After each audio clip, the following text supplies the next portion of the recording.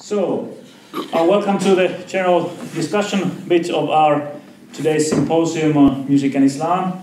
We've had some talks here. You see most of the presenters here, and now they are also supplemented by Murat Ermutlu from the band Nefes, and also John Millar is playing in the band, so that they have this. Well, John already talked about the experiential part of being here, or not being here. I'm still trying to grasp those ideas. But anyway, so my name is Antt-Ville Kärjä, and the idea here is, well, I used in the program the word fishbowl, which I just learned one time during my trips, that apparently one of these innovative ways of doing these discussions is having a ring of chairs like in a fishbowl constellation, and people can come in then there, and I don't know if the goldfish in the bowls really escape never or ever their conditions, but still the idea was that people could come in and sort of give their ideas and maybe then go back to their seats and so forth, and it would be this kind of interactive or livelier form of doing this discussion. But maybe we'll just stick with this crescent shape that we have here now. And as you noticed, like it was already mentioned in the seminar, that we do have an all-male panel. I, in a sense, do apologize for that, but it was not entirely of my own making or the kind of a deliberate idea behind this.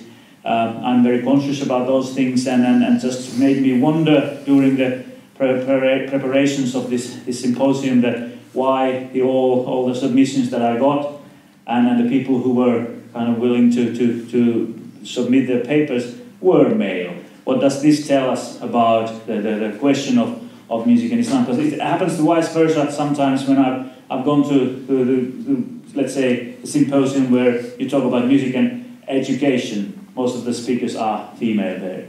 So that there's something in the topic sometimes that sort of are maybe conditioned in ways that we do not know. And then of course when talking about religious issues, there's this heavy baggage sometimes with the kind of a patriarchal authority systems and structures there that we cannot escape even if we wanted to, and it takes time to go beyond those.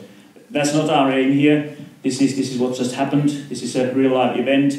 We were talking about how when dealing with music and Islam, and maybe music and Islam in more general, not always together but as separate spheres also, that we need to be very careful about the conditions and the context that was repeatedly brought up in the discussion. I would say that there it's one thing to talk about the kind of a theological and ideological prepositions and that kind of a debate, but maybe what we are doing here is more about the kind of a real life circumstances, the reality, as one of the presenters put it, of the world, and how we can make then sense out of those situations, how we can maybe understand the world a bit better and direct our actions upon that. And so, well, I guess we didn't really solve the puzzle, if there ever was one, about what's at stake with music and Islam. We were saying that, well, we had examples from Turkey, and Erol was talking about the different aspects, different dimensions, different tensions or dynamics between the global and local, and as a consequence, local aspects of Turkish popular music, and how we can separate different spheres from there. And then we had a presentation where we were talking about, when I was thinking about this in terms of what I maybe was reminded again was the importance of the Islamic tradition and then the kind of a theoretical and also the philosophical discussion that's been there since, at least for hundreds and maybe thousands of years, well, not thousands, but still hundreds of years.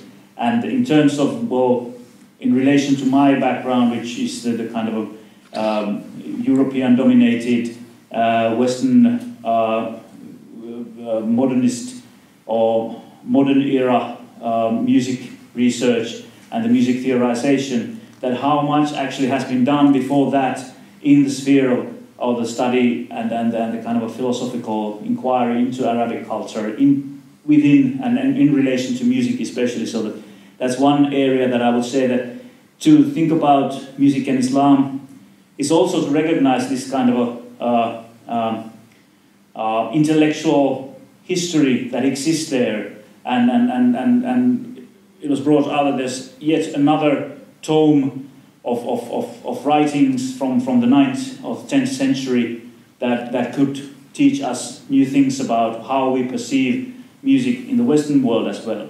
So that this whole idea, whether or not, it's like, I would say in some ways that there's certain similarities here in terms of how the history of blackness has been treated in modern social sciences, and that kind of inescapable part of the whole constellation that is conceived as the Western world. That we cannot conceive the Western world without this kind of the most, I wouldn't say the negative way to put it is, but still that there are these kind of counterparts or certain parts that need to be that are as constitutive as the so-called or the alleged European/Western identity for what it means to be a Western person and live in a Western society. And in that sense, it was a reminder for me at least that the Islamic culture, Islamic music, it needs to be recognized as one of those, whether or not it's as it tends to be sometimes, and quite often it tends to be framed as the kind of a negative mirror and the other of the Western, but try to think of that in terms of how this sphere of activity, intellectual history that exists there, actually is a very constitutive part of what we are in Finland also in this time and age.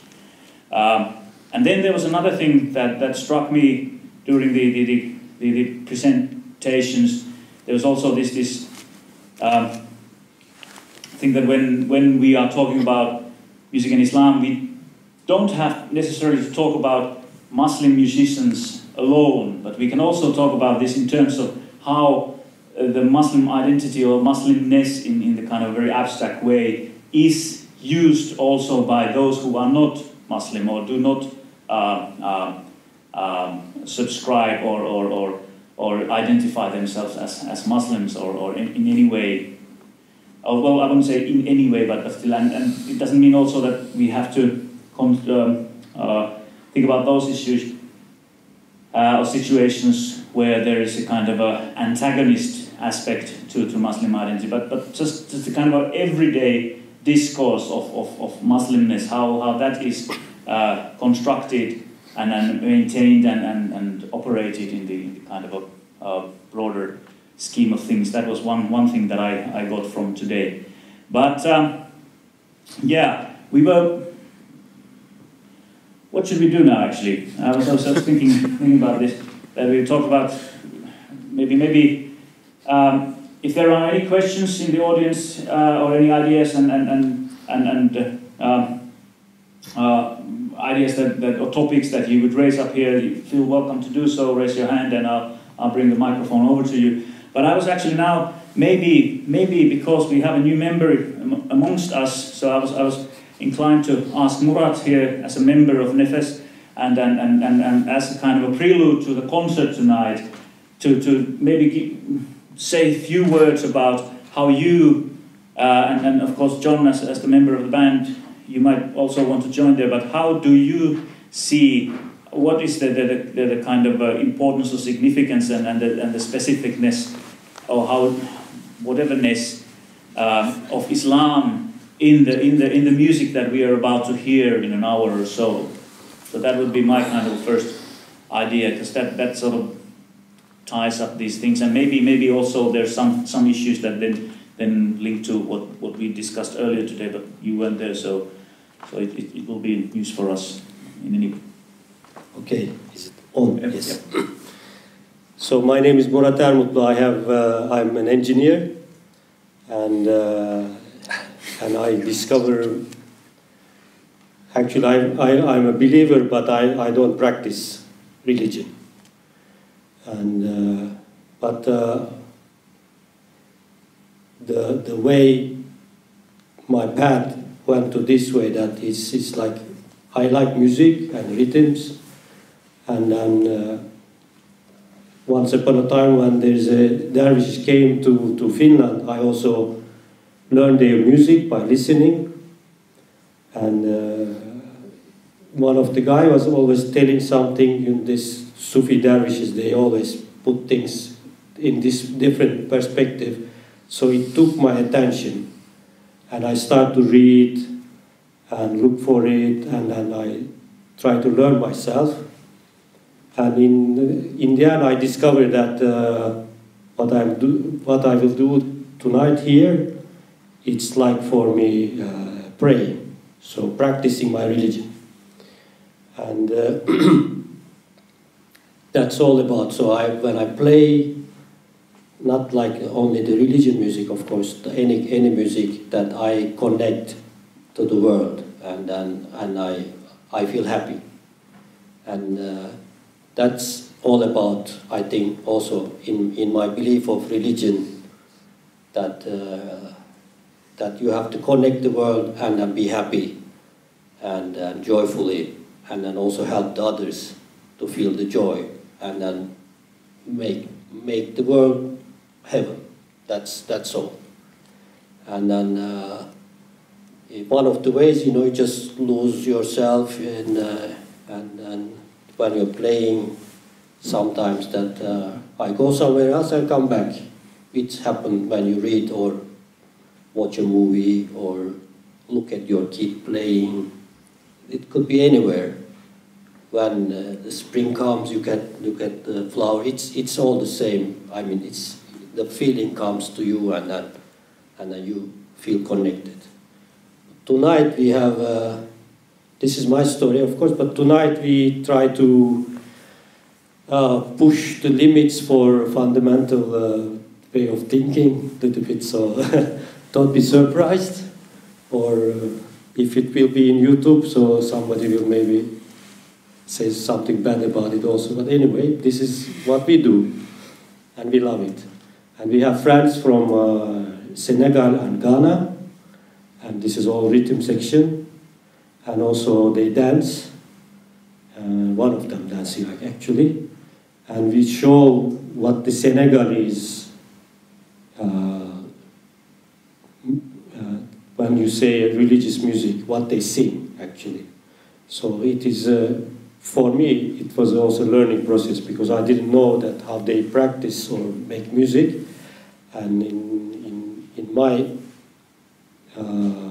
or let's say, in my experience, that the things we sing, I try to understand, because it is all the words, very important. Also the music, but the words is very important. And so we try to show some classical piece, like you have the classical pieces in Christianity, and you don't separate them, are they religious music or a classical music? It's the same for us. So, and some Mevlevi music, whirling dervishes, and one of the great poets, Yunus Emre's pieces, and one is composed by a young guy, like now, I think it's not young anymore, about 40 now, I think. It's a young man. Yeah. But anyway, so we have like very old music, and very old poems composed by the new composers. So these things also touch still, and we have very old, one of the oldest, I think, Islamic song is Antt-Ville sing tonight, that it is like when Muhammad reached to Medina, and I think Ersan or somebody start to chant to welcome him to Medina. So it's the first one ever, or this is one of the first. Yeah. So it is like they welcome and they wish us good peace, and so we have that one. Also we have new stuff, we have Sunni stuff, we have Shia stuff, we have Alevi stuff. So it's like we we try to give some perspective, but all the instruments, and you will see a lot of drumming, and it is fun. And muziki, yes, our great enemies instruments, Greek instruments. We love them. So it's very, it's a kind of fusion, I think. So we little bit mix stuff for tonight, but it is, I don't know. I hope you like it and enjoy it. Right. I actually realized that I've been a very poor host here. I didn't introduce the people who are here. So let me do it now. So we have Jonas Otterbeck here from Sweden, Murat Ermutlu, John Millar, Mikko Viitamäki, and Ayhan Erol from Turkey. And yes, so they were most of them, except for Murat, they were presenting today at the symposium. But yes, thank you for this.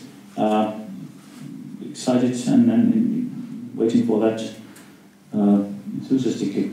One thing, maybe we didn't talk too much about this, I think, in the symposium today. But one of the questions that's sort of what I seem to be thinking often, I would say, not most often, but often, is the question of denominations here. That you were saying that you are bringing out the different aspects, Sufi, Shia, Sunni, Alevi, so forth, but still I'm not quite sure. But did we talk mainly about Sufi aspects in the symposium, or what would be if you think in terms of the literature that I've encountered, there is a certain kind of a in terms of maybe if this is it depends on the kind of legal framework or the Sharia interpretations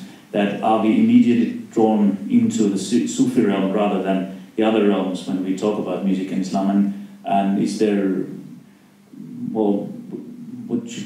is this true first of all, and if it's true, is there something that we should do about that? Am I wrong or? Okay, good. No, some of us were talking about Sufism, but not all the time. And the groups that I was talking about were rather Muslim Brotherhood. And some of the reference that I made to popular music was actually both Shia and Sunni radical, with Hezbollah and Hamas, which produce quite a lot of popular music. In fact, it's so systemized that Hezbollah has a department called Risalat, which is basically, if we could use ministry, it will be a cultural ministry or art ministry, where they have professional musicians employed, they own a studio, they have several bands on the payroll, as Hamas does. Hamas even have a Lebanese placed all-female band, for example. And it's connected with the development where the idea of art and the idea that religion can use art was formulated in Islamic movements in the beginning of the 80s. And before that, they had sort of taken a stance against it. And one of the key actors were actually the Iranian Revolution and what came out of that. First taking a stand against art, but very soon appropriating the idea of using art in its own way to promote its own ideals, which affected Hezbollah a lot. So there are different developments and different genres. And if you go to traditional music, yeah, then we were talking quite a lot. I mean, you were mentioning Sufi music, for example. You were mentioning Sufi music. And Sami Yusuf, who were part of the movement that I was talking about, left it for Sufi music. So that's important, of course.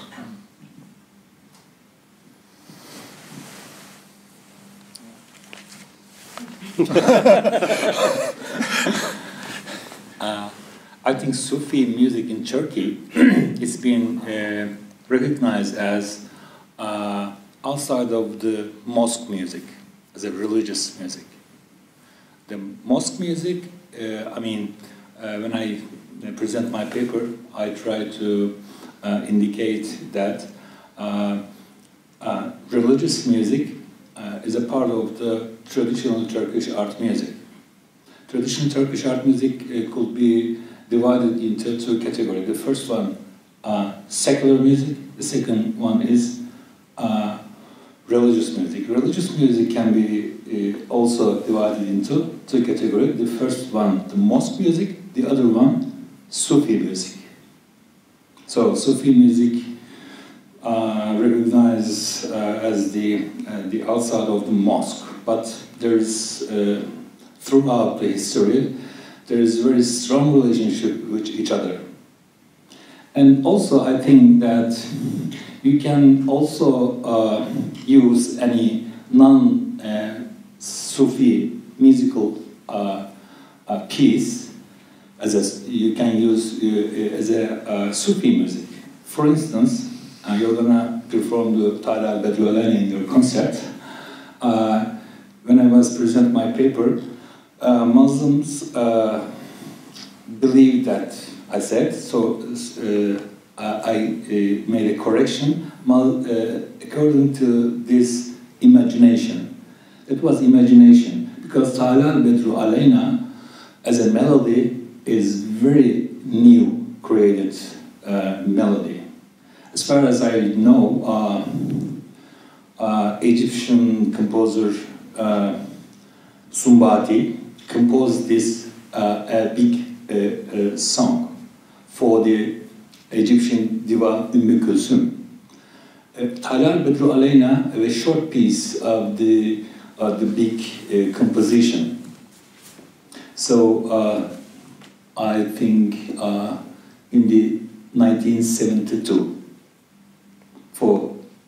it has 40 years life or 50 years life. But many Muslims imagined this melody coming from during the Prophet Muhammad period. It's not. No, I don't know. So maybe I can say something about it. When you talk about music and Islam and you end up with Sufism, I think there are two categories in this discourse that we have to make distinct. First is that, music in the religious frame of reference. And in that, because at least in India, the Sufis have been those who have been aestheticizing the religion. They have been the one who's input in taking arts inside religion and using art as a generator of religious experience has been so great in India, that for that reason, when you start talking about Islam and music in India in the religious frame of reference, you end up in the Sufi shrines, which were one of the, especially in the pre-modern times, the major centers of musical patronage, in addition to the court, because then you have the other discourse, Muslims making music, which is not necessarily religious music. And for example, in the courts, in Indian art music, there is the most archaic genre that is still sang in the present day world is Drupad, of which last Thursday you would have heard the great concert by Wasifuddin Dagar in Kauniaisten musiikkijuhlat, and the greatest exponent of Drupad. And that was a musical form that developed in the court context, in the Mughal court.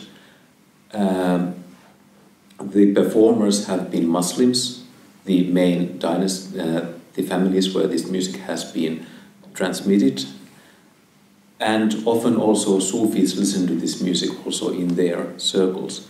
However, the very interesting thing is that the whole theory, musical theory behind Drupad is based very much on the Indian yogic perceptions of sound, what is sound. And many of the lyrics in Drupad music, sang by Muslims, they are dedicated to Hindu gods, like Shiva and Krishna. And then here also this is very ambivalent music. It employs the Hindu mystical theory of sound, lyrics praising Hindu gods. It is performed by Muslim musicians, both in the secular context of court, and nowadays, of course, the concert stages, and in the Sufi contexts of Sufi shrines. So it's also when we have a general title like music and Islam, it somehow leaves it doors open to us also. Do we analyze music in the religious framework, religious genres of music, or do we see the music making by Muslims, which I think has come also out today, that it's very ambivalent, even what is pop music, for example, how much it is Islamic and how much it is part of these perhaps Islamized but secular consumerism. So we end up in a rather wide field here. And yeah, any more comments? No? Okay. So yeah, well, and I would say that, that intentionally so in the wide field of the discussion. I was just there was this one thing, or well, I think that it was brought up in several of the presentations, perhaps in a way all of them, and it's the question of this. Well, it's partially in the kind of very concrete sense. It's about labeling, and then it's about what kind of then conceptual frameworks those labels signify or even sometimes hide behind them, and I was just thinking in terms of this as you brought it up, that it might sometimes be very difficult. So.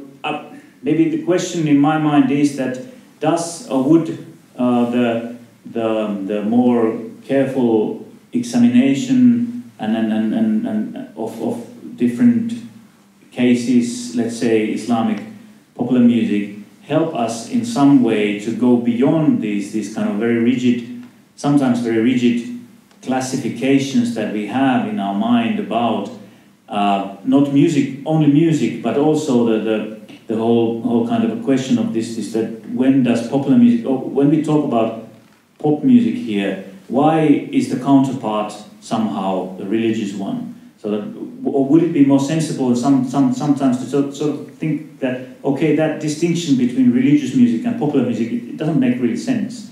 So that music can be both popular and religious at the same time. And then also to think about further, not maybe. Because this related also to some of the discussion, I think, especially in Ayhan's paper about the questions of authenticity and that how authenticity sometimes becomes a kind of there's an invention in a sense involved, that authenticity becomes the core value, that you have to have authenticity somewhere, and if you don't, in a sense, in a kind of traditional way, have it, then it must be manufactured in a way. I know that Ayhan didn't say this, but this is the kind of a way that authenticity itself becomes almost a religious-like aspect of making music and maybe making or doing culture in more general. So I'm basically, I guess I'm trying to formulate here a question around that is there a way of going beyond, or does this, or to what extent is this distinction between especially popular music versus religious music, or well, religious secular, is it meaningful always? Do we have examples that sort of go against this kind of a rather rigid separation between those fields, and it might, or is it just, do we have these labels so that it would be more or easier for people to use them in the marketplace, in the sense of, do we have a kind of a economic imperative there somewhere, behind of this, that we need to have these labels to stick onto these different types of activity that we have, and then not think about it any further. I don't know if this makes sense now, but yeah. Do you want to comment on this? I can comment my experience that when we play this kind of music, of course, some people are very strict that how it should sound and how it should be played, and it is like if you make something a little bit modern or something, then they get angry. So that, for example, for me, is I don't understand that kind of logic. So if I like something and do something else with it, why it is forbidden? So it's like the one you say, but it's also one of the other side of the religion is rebelling. You just rebel the life and you demand better life. So that kind of stuff. So it's also included the life. So somebody resists and you rebel. It's my experience. I don't know. It's there. There is a parallel, of course, and I think you have it in the back of your mind with world music. When you have religious music, it's very often marketed as religious music. So there is an emic dimension, there is an idea that we want to market ourselves as religious because we are marketing as a counterculture product. This is to be consumed instead of something else. And that has then been taken over by researchers. And the problem is, of course, what do we reproduce when we reproduce actual categories instead of using academic categories and try to use them analytically, and then we sort of take categories from the actual game and use them analytically. Then we end up with things like the discussion of world music, how music, suddenly certain music is supposed to be world music, but other music is not supposed to be world music, and why is it so? And of course it's the same thing here. And it even goes straight into the actual categories of the things that I'm studying. You have the idea of fan al-hadif, which basically means purposeful art, which is explicitly religious music, and the idea is very, very much like the Marxist discussion of culture. Art is supposed to propel people into action, not sort of a nihilistic bourgeoisie art for art's sake. But then again, the same people also elaborate with a category that they call fan nadif, clean art, which is really in the middle. It basically means do away with the lyrics that says that drinking and dating and having sex is fun, and sing clean lyrics. So what I didn't mention is that the company that I'm looking at has now signed its first artist who does not sing religious songs, simply popular music with clean lyrics. So what are we then talking about? Are we talking about religious music? Because it's motivated, the lack of sexualized and drug romantic lyrics is motivated by a religious ethos, but it doesn't say anything about religion whatsoever. It rather sings about the positive thing about smiling. And we're really in the borderline, aren't we?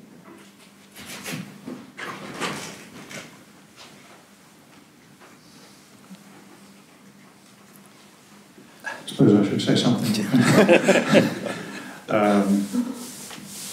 Yeah, there's this issue with world music. I mean, we now have the internet, we have a lot of travel, we have a lot of connections, and is everything going to start sounding the same? And there's a kind of, I've travelled a lot, and I like the fact that you go to some country and things smell different and sound different, and are we sort of entering a time when we'll just have a homogeneous soup everywhere?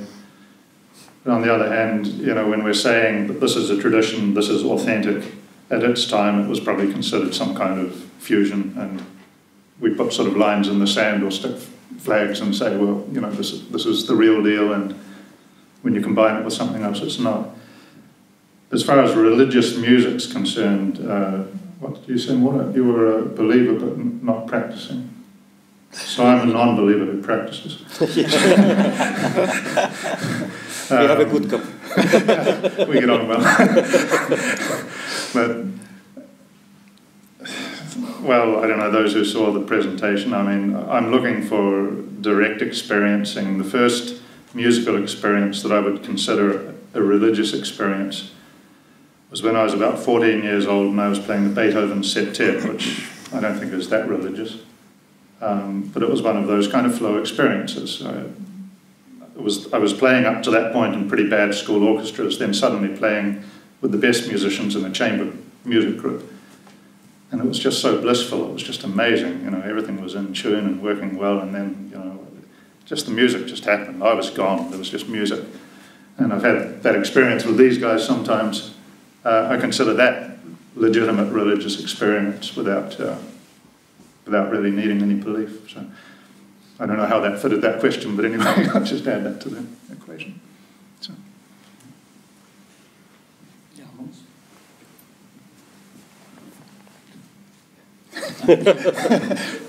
So, any questions, comments from the audience? Points? And you people in the audience, you should be sitting here, not in there. What's going on here? I mean, although it seems that we have to wrap things up in 5 or so minutes. So, I think there's something else that I actually wanted to say before we... Yeah.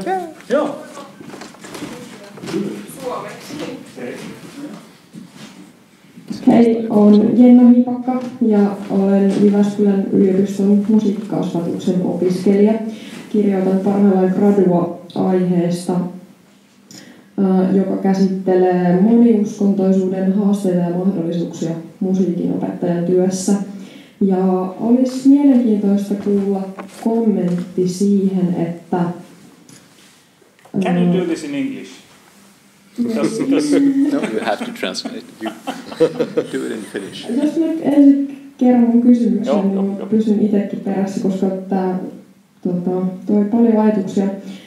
Siis mua kiinnostaa jotenkin se, että millaisia ajatuksia teillä on siihen, että peruskoulun opetus ylipäätään on toki tunnustuksetonta, mutta siihen musiikin opetukseen usein liittyy ristiriitoja, koska musiikkiperinteessämme on kuitenkin myös sitä hengellisyyttä ja esimerkiksi tästä suvivirrestä on ollut paljon keskustelua, saako sitä laulaa keväällä. Ja sitten moniuskontoisissa kouluissa ylipäätään tulisi olla tarkka siitä, että mitä siellä musiikkiluokassa lauletaan ja miten huomioidaan eri uskontojen lähestymistapoja. Mikäli sait tästä nyt jotain kiinni, niin haluaisin kuulla tähän jotain kommenttia, että onko musiikki ikään kuin pyhää ja voiko kristitty laulaa esimerkiksi islamilaisia lauluja vain oppiakseen heidän musiikkityylistään tai muuta vastaavaa. So, hi, my name is Jenna Hiipakka. I'm studying in University of Jyväskylä and I'm now writing my master thesis and I'm studying music education. So my topic is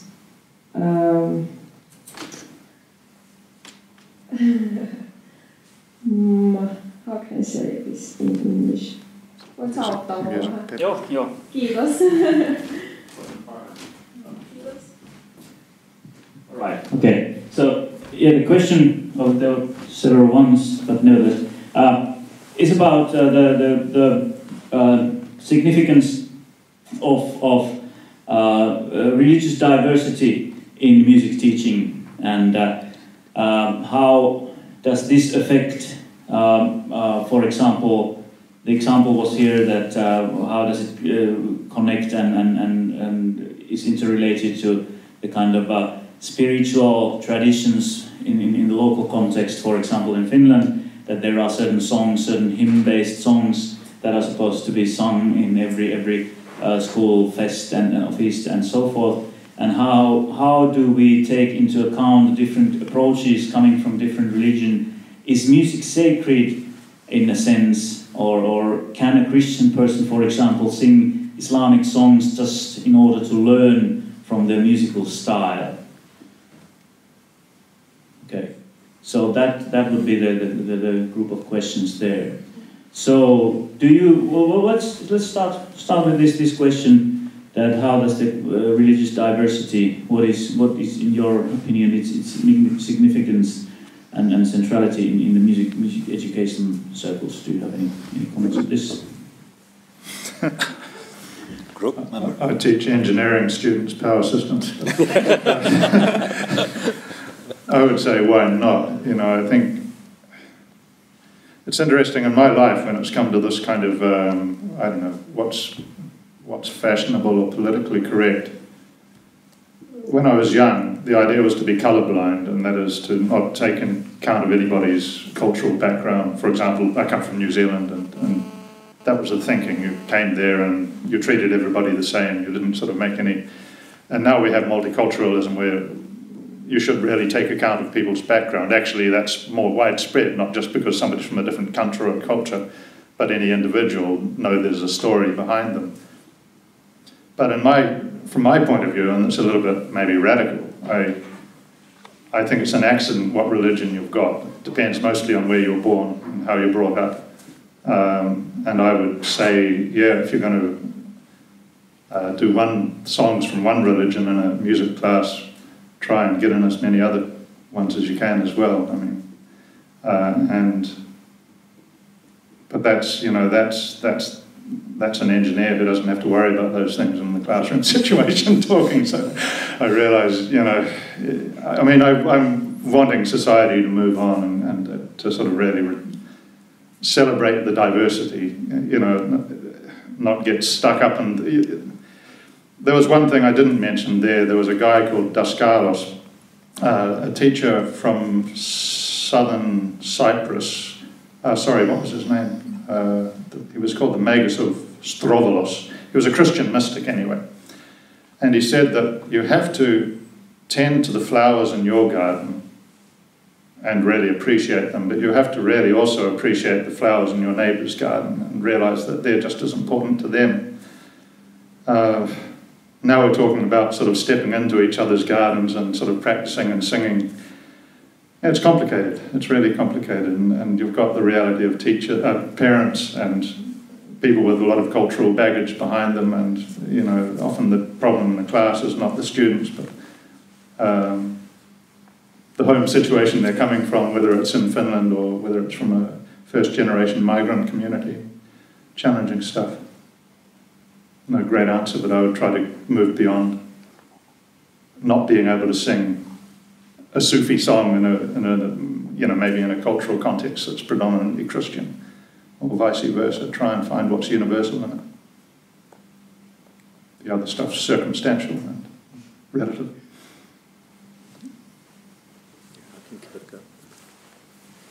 I don't have a good answer, but there are some researchers who do not exactly what you were asking for, but asking really interesting questions about music in classrooms.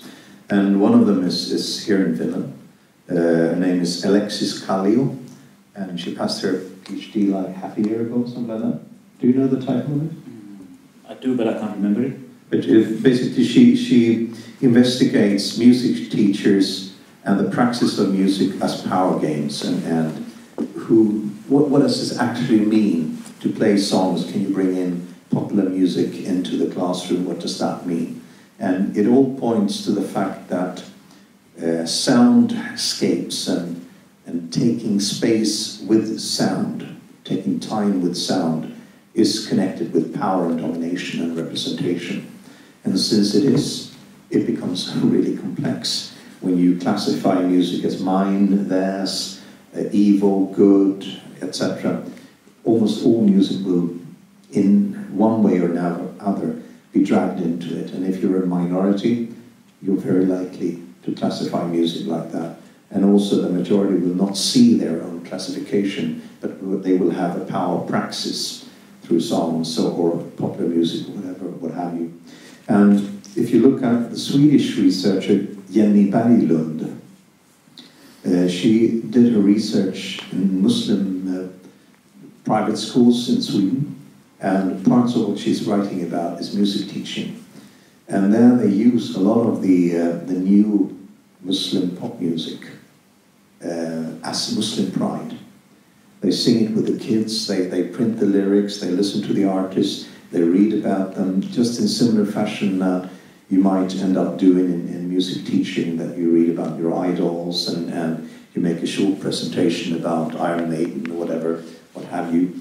These are drawn into that circle, and there's a certain amount of pride, and because of its pride it's also about power. But I don't have a better answer than that. Sorry. Anybody else?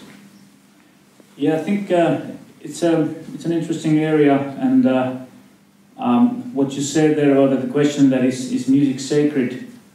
I think that in some ways in those discussions it seems that there's this one thing that, well, I should go back to my introduction in the morning about the one revelation that when I started first reading about the kind of intricate, or the relationship between music and Islam and the problems there, was this idea, as I mentioned, that it kind of, one of the revelations, personal revelations, was to me that it helped me to question music to begin with, that what we call music is not always so clear-cut, that there are different ways of defining music. And when I, as a person who's gone through the Western education system, talk about music, it doesn't mean that it's music for everybody, and then also in different. And it sort of reminded me also that music is a loan word in Finnish language. We didn't know about music until the 16th century or so. So everything before that was something else. So in that sense, we don't know what music is, and then it becomes a part of this power plays in one way or another. The other revelation was this idea that there is this, and it sort of links to the kind of stuff that I already read before, coming from the Central European philosophical tradition and critical theory, and especially Theodor Adorno's work, a German philosopher who worked within the music field, and the idea that music has power, or music is always implicated in power in one way or another, and that also here, the question that is music sacred, that there is this tendency to invest music. I don't know if it has to do with the fact, this also links to the stuff that we talked earlier on about the way in which we make sense about the world through verbal means in many cases. So when there is a communicative system, a symbolic system like music that doesn't use words, it makes us uncomfortable in a sense, and that it makes also it easier to invest that phenomenon with different kind of meanings and power relations that we don't have necessarily the words to describe it, and not the pictures even, or so forth, and the kind of a more explicit ways of explaining how we are. This links especially to John's paper about this kind of experiencing and the kind of non-verbal aspects there. But in that sense, it also makes music, the idea that I have here is that to emphasize that makes music so powerful in these situations, that it can be invested in so many different ways that are not maybe so easily explainable, and then it sort of borders on the aspects of the religious, not in terms of the religious ideology or the tenets themselves, but rather as a kind of a similar cognitive structure, in a sense, that the way in which we see, or we do not see music, or sometimes we do, sometimes or more often I think that we hear and listen to it, but still that we understand music, that it in a sense fundamentally, or this kind of organically in a way, is closer to the way in which we also approach religion. I'm not sure if this is always so, but I think that there's certain kind of similarity there, and that makes music in many ways a very kind of a I would agree on that or be in favor of the interpretation that it's in a way very easily invested with these sacred qualities that in a way because it's not so easily explainable, and that also kind of is an allegory towards the kind of religious ways of seeing the world. May I add a little to that? Sorry, we have to finish. Okay. Also, it's starting, or was it? I can make it very short. The Islamic idea about it is that everyone agrees that music is powerful in Islamic writing. Everyone. Mm-hmm. Yeah. Then there is basically three positions. Either it's powerful because it's part of the universe, it's part of the original design. If we can take that original design and make it into worldly music, we make heavenly music like the angels sing. That's why it's powerful. Or it's created by Satan to divert people from religion. That's why it's powerful. And then you have another position. It's powerful because it rhymes with the human humors. It makes us emotional, it makes us soft at the heart, and it makes us intelligent, and it makes us want to go towards God. But it's part of the structure. Those three versions always circulate around. But everyone agrees that it's powerful. But if it's good or bad, that's another thing. No one says that music is meaningless and has no power over people. Yeah, exactly. This was the second revelation, if it sort of, I didn't express myself clearly enough there. Okay, good. Thank you. And then once again, thank you for the presenters and Murat and everybody else. And special thanks, of course, to the Stoa personnel, especially who made this happen as much as anybody else. Yep, good. Thank you. And now it's time for the concert in 5 or 6 minutes.